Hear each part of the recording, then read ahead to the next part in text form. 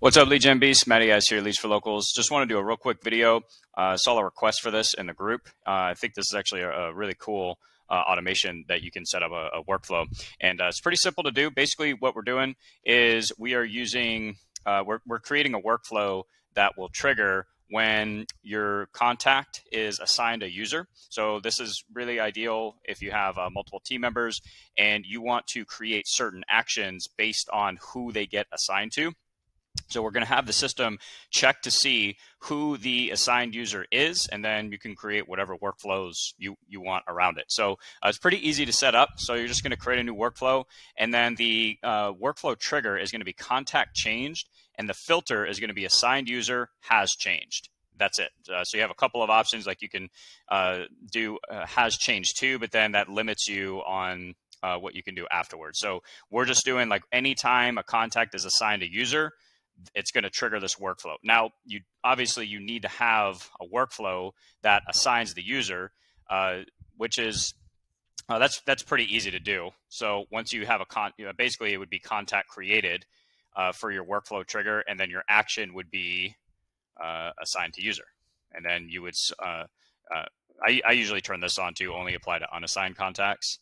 So and then you would just select all of the users in the platform here, and then it would cycle through, right? So make sure you have that, but then once you do, you'll be able to create this workflow. So assigned user has changed, and then all we're going to do is the plus sign here. We're going to do that if else action. So we'll hit plus sign. I'll just show you where it's at.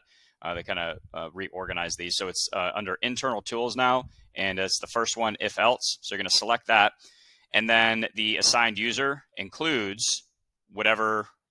Like basically you're going to create an if else for each one of your staff members here. So if it includes this user and the answer is yes, what do you want to happen? So all of the actions would happen under this branch. But then let's say you have 2 users in this case. So we just created the if else for this one user, but now we need to create another one to check for the other users here. So we're going to click the plus sign. We're going to do if else again. All right, we're going to do contact details, assigned user, includes, and then you're going to select the next user. I only have one user, that's myself on this account, but we'll click save there.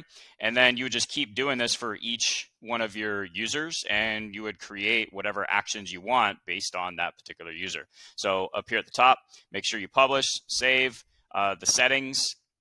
I don't think we would really need to allow re-entry on this, because you're really only going to assign someone to a particular user once. That's why, that's one of the reasons I turn on only assigned, unassigned contacts. But I think, yeah, we don't really need anything here in the settings. But that is how you are able to create certain actions and certain follow-up or workflows, whatever, based on who the contact is assigned to. So I hope that helps, guys.